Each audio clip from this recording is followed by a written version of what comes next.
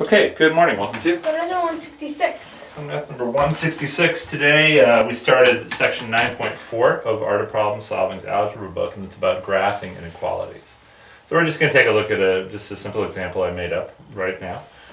It says, find the region satisfying x plus 2y plus 3 is less than or equal to 0. So I gave you the x and y axis, and we're supposed to find the region in here that satisfies x plus 2y plus 3 is less than or equal to 0.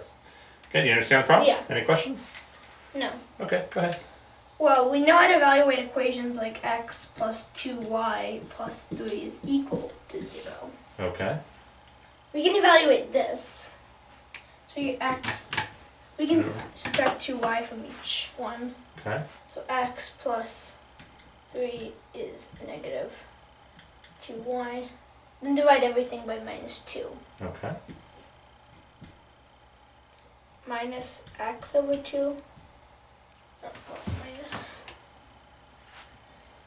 Minus 3 over 2. Okay, so we get y equals minus x over 2 minus 3 halves. Why is that a nice form of our line? Well, because we want y to be positive. Okay, what is the form of this line? It's slope-intercept. Slope-intercept. So what's the slope of this line?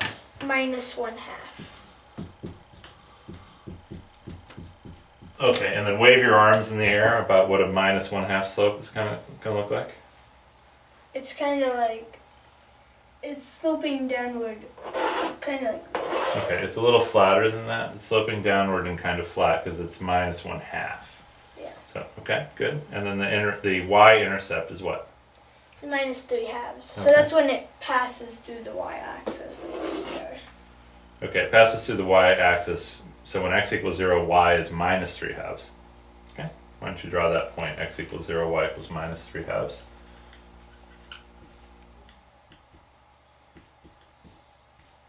It's about right there. Where would the point 0, 1 be? When x equals 0, y equals 1. Where would that be? Well, 3 halves is oh wait, this has to be flipped. What do you mean? I mean, this has to be it's negative. Why is it negative? Because it says it's negative. Because it's negative. Aha! So that's a hint. So let's start again. Rewind. Hey, where's the point 0, comma, minus 3 halves? Around where this would be. Okay, so let's call this 0 minus 3 halves. What is x when y equals 0, by the way, in this problem? When x equals 0, what does y equal? Sorry. When y equals 0, what does x equal? X is minus 3, because it's X is minus 3. 3 halves minus 3 halves. And sometimes that's easy to see even from the beginning. When y equals 0, I have x plus 3 equals 0, so that's minus 3, comma 0. So I have this line connecting these 2 points. Okay? So there's our line. That's the boundary. That's when x plus 2y plus 3 equals 0. But we want to know the region where it's actually less than 0. So how are we going to figure out, is that the region here above the line, or is that the region below the line? How do we figure that out? Well, some points that are easy, like x is 1,000,000, y is 0. Okay, x is 1,000,000, y is 0. That'd be like way over here. Okay. That's not less than. How do you know?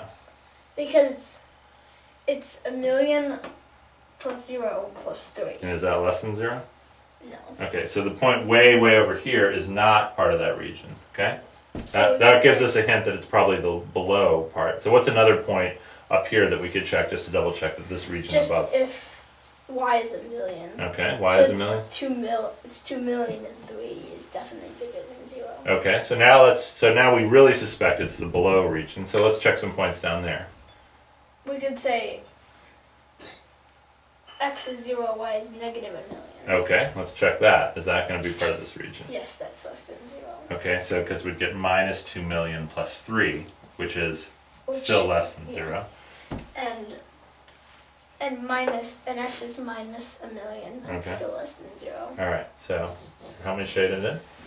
So it looks like x plus 2y plus 3 is less than 0 is the space below. Gotta stay in the line. Is the space below this line. Okay, nice job. Nice job. All right, so we'll do something like this tomorrow again. All right? Yep.